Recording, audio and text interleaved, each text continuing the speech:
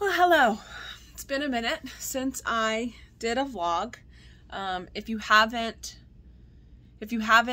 watched my other videos on YouTube, I think this is maybe video number 3 where I kind of talk about my struggles. And I started it with like hormones, hoping that I could reach somebody, which, you know, I have. Even if my story can help one person, it's one person that isn't struggling with hormones and finding answers. But there was a part that I was leaving out, and I left it out because I wasn't ready to share that part. But it happened at the same time that I realized that I was starting to see a hormone specialist. So not only was I suffering from perimenopausal symptoms, but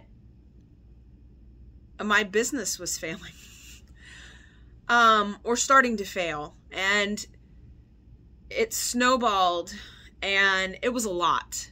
It was a lot. I wasn't ready to share that part. And not that you can relate exactly to my story, but I think there's parts of my story that everybody can relate to. So like I said, the other videos the journey started back in August.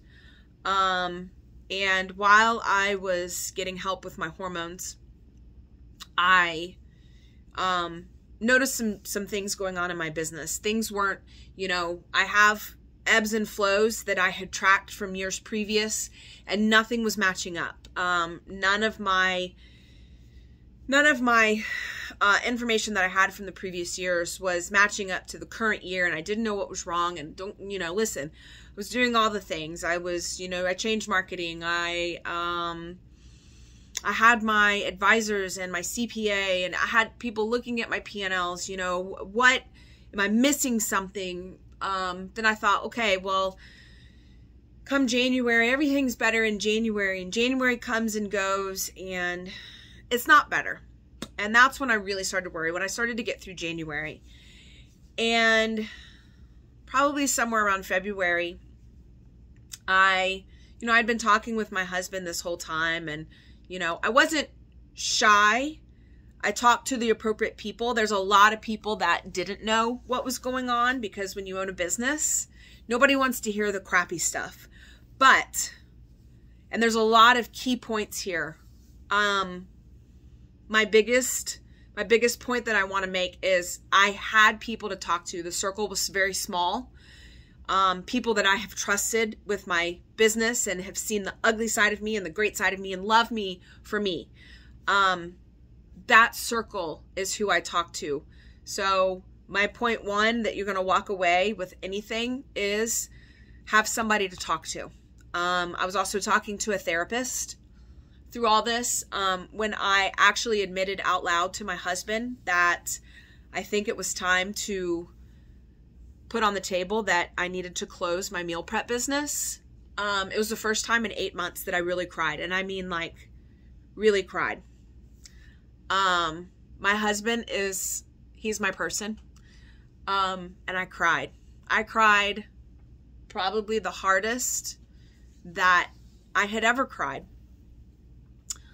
And it was tough. And it was tough for about 3 months. And when I say tough for about 3 months, this isn't the right words, but I have a newfound respect for depression. Mine was situational depression. What was going on? I mean, in my mind, I was closing my business. To my staff, hard conversation, I was closing my business. And it took me 3 months, about 3 months. And, my husband would ask how I was doing. And I was honest with him. And I said, it's tough. I'm having a hard time getting up in the morning, getting out of bed, going anywhere. One foot in front of the other.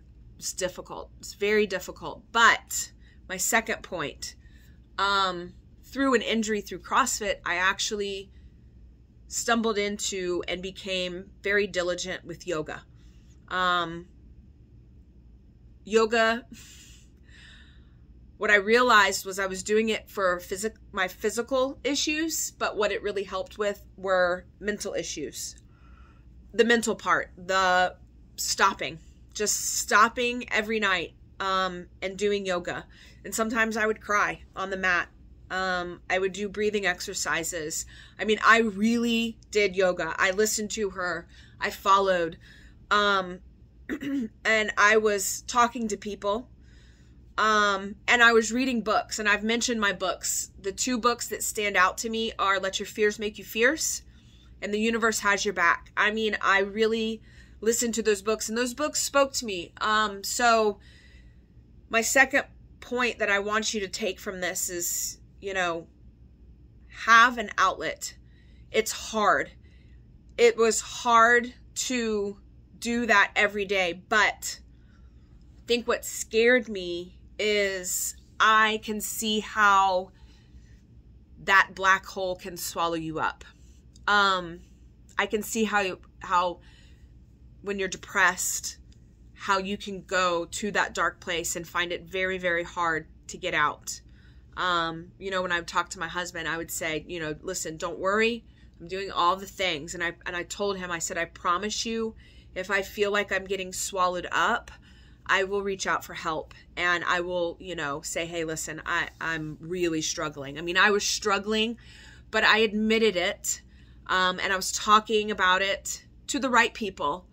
And in my mind, I needed to go through all. Now I'm kind of telling you this because, you know, through talking to people is where I found a new avenue for my business, that now instead of closing, I created a shared kitchen, and that idea made sense. But it was my advisors that, you know, it was my, you know, it was people that I was talking to by having a conversation, having those really crappy conversations with people. One, it helped me talk about it, and it helped me, I didn't go public with it because at first when I talked about it, I was angry and I cried and I was a mess. I mean, I could only imagine if I was just talking to my clients and my business and all that, and I just broke down and I was angry at the economy and I was angry at clients. I was angry at everybody. I felt like a failure. I was ashamed that I had failed, that I was this, you know, everybody, I felt like everybody just was going to go, oh my gosh, Ani of all people has failed, and I was going to let people down. And it was really, I mean, between the hormones and my weight gain and this business struggling, I hit new lows for my self-esteem, new lows of sadness. I was probably the lowest I mean, listen, I felt like I was failing in all aspects. I had a meal prep company that was failing.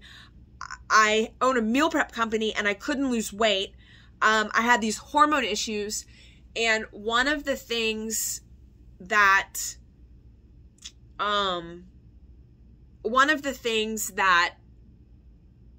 helped me, I think, was being able to talk about it.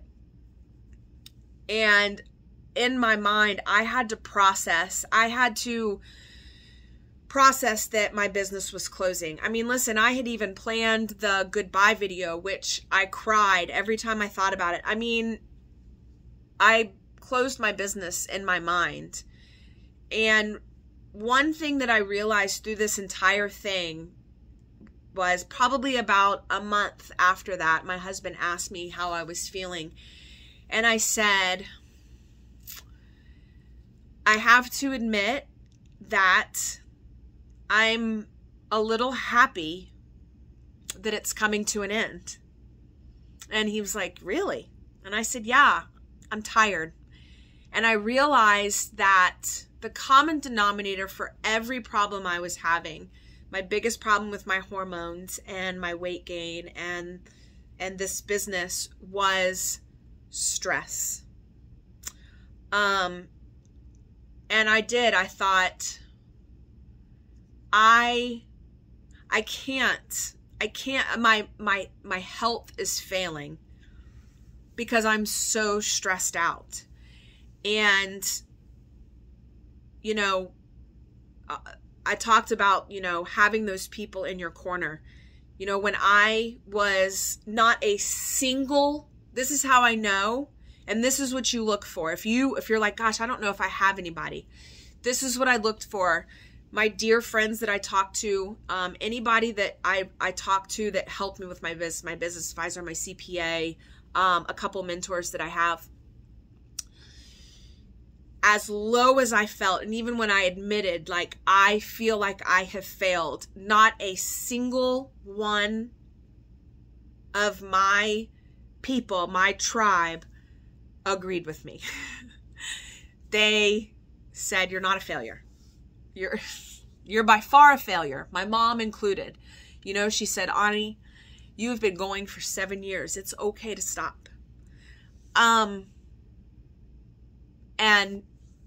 my business advisor said something to me that really hit home. In fact, that's what stuck through me through this whole thing was maybe Paleo Num Yum's meal prep wasn't what I was meant to do.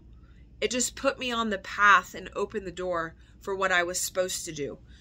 So when I had this conversation with my CPA, and that's how the shared kitchen came about, it all made sense. Everything made sense. How I was supposed to downsize, the next trajectory of how I was supposed to go. And I felt unlost again, and I really found myself. But I truly believe that I had to go through those really hard 3 months because of the yoga and the meditation and the books, and really, really like looking inside, like, what are my fears? What am I afraid of? You know, what do I do from here? I didn't know, but I was so busy. I had to force myself to stop. And I had good people in my ear.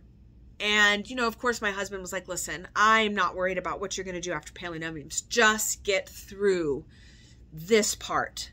And whatever happens next, happens next. I mean, I'm still a nurse. Gosh, listen, I could go back to work as a nurse if I had to. I mean, I didn't want to. But I implore you to have an outlet. Have a couple people that you can talk to. Listen, I have realized that it all works out. I have amazing friends, like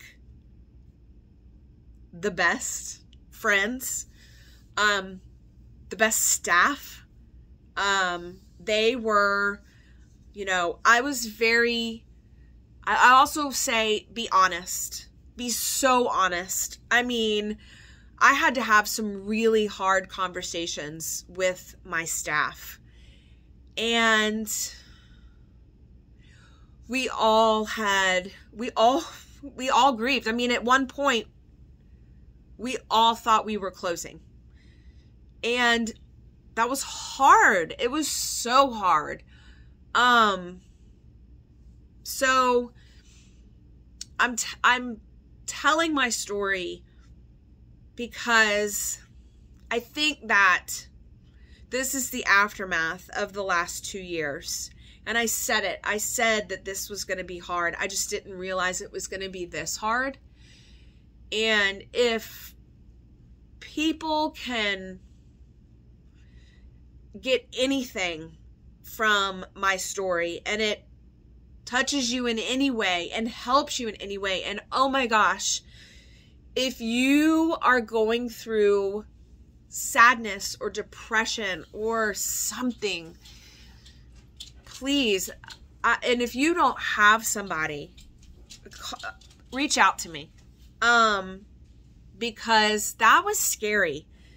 It was scary, but I mean, first of all, I had my husband, which, I mean, I couldn't have gone through it. It was probably one of the greatest things that we have ever gone through. I mean, we've been through ups and downs. We've gone to therapy. We've learned how to communicate. But this, because he's a fixer and he couldn't fix it. And I was sad. I mean, God bless it. I was sad. And the hardest part was being sad at home and having to fake it. Listen, for 3 months, I felt like a fraud. People would come into the store and they would be like, "Oh my gosh, I love you. Like, what am I don't know what I would do if you guys weren't here." And we had already made the decision to close, and they would leave the store and me and my staff would cry. So, I guess I should also add, you truly do not know what's going on behind closed doors and what struggles people are going through. And it's scary. It's scary to know that there are people out there without a support system, and I'm sorry. And there are people out there that are struggling and they don't know how to get out or what to do.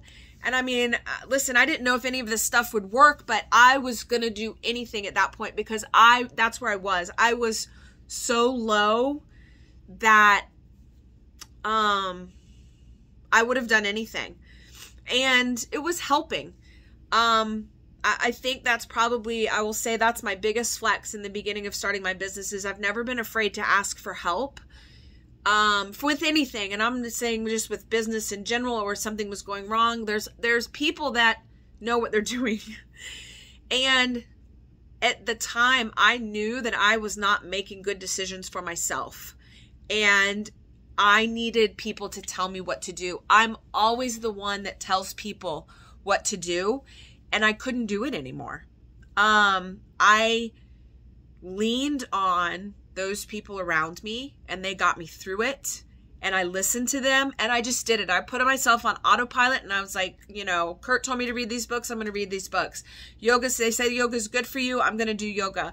I'm going to talk to my therapist because, I need to get this out. And the more I said things out loud, the easier it was to reconcile. And I got to the point where I could start talking to people about it, or talking to my husband, or talking to my advisors, and I would be rational and I would not cry. And then I thought, okay, I've reached a point. But I do believe that keeping it all bottled up inside, 100% wouldn't recommend. Absolutely not. Because when I started talking about it, and I'd hear those words, it was hard to hear, because what you hear in your head and what comes out loud almost were two different things. And I needed to hear it out loud to believe it, understand it, and go through it. I needed to feel all those feelings, because when this idea for the shared kitchen came about, it was easy. It wasn't easy. I mean, it hasn't been easy, but it flowed. It was organic, and it just kind of made sense. And I got my mojo back. But it was a fight. It was a fight. So hopefully I have, listen, and I've talked to people, and then talking to people, you realize that there's so many people that are struggling. And if my story can help you, help a friend, pull somebody out, then it's what it's meant to be. I made a list of pros and cons of things that I liked or didn't like about my business. And the biggest pro was that I got into this to help people. And I had gotten to the point in my meal prep business that, COVID kind of brought us back in, brought me back into the day in and day out of the kitchen. And I didn't feel that I was helping people the way I wanted to help people. And the shared kitchen, I get to help people. I get to help other businesses, because what I also realized in the shared kitchen is this whole time I had been ashamed that my business was failing, and I was embarrassed. And once we came up with the idea of a shared kitchen, and I started kind of looking on social media, and I saw all these businesses, how I need an employee, but how do you pay them? Things are so expensive. I'm going to have to raise my prices, and I don't know how, everybody's going to take this. And, it was just one struggle after another from all these businesses, especially food-based businesses. And that's when I realized that I have a big mouth. I have somewhat of a platform, and instead of being ashamed that my business was failing, maybe I should scream it from the rooftop and say, hey, I'm not doing well. Like, I have this idea that can help my business and lots of other businesses. And the response that I have gotten tells me that this is what I'm supposed to do. But I would not have realized that this is what I'm supposed to do if I didn't go through the really crappy time. And I've been told multiple times in my business, when you hit this point and you don't know what to do, like, what's the next thing? This is where you sit. You sit in this really uncomfortable space and you figure it out. But for me, sitting every night in yoga and turning my brain off in the midst of all that was happening allowed me to prioritize my thoughts and my emotions. And it was, I had to go through that to realize what was on the other side, because it made all of this make sense. It made downsizing my business, my meal prep business, make sense, because the shared kitchen made sense. It made sense not just for me, but for so many others. So reach out to me, reach out to somebody, do the things, whatever brings you joy. And it's funny, essentially, you can't remove, for me, I knew I couldn't remove the stress. You can't, you're going to have stress in your life, but I could manage my stress better. And what I've done is learn how to manage my stress better. And it's made the world of difference, but I had to slow down long enough to realize what the problem was, the root cause of the problem. Yes, I have all these problems, but what is at the root cause? And if you're there, ask yourself why. Why are you crying? Because of this. Okay, well, why? Go back until you're like, and that is the problem. And that's the problem you need to fix. Instead of fixing the 15 problems, you're really only fixing the one problem that is the root cause to all your other problems. And I'm not saying I'm completely healed, because there's days that I still am overwhelmed and I get stressed out, but go back to basics. It's okay. This is what I've learned. It's okay to stop. It's okay to change. It's okay to go, I'm not happy.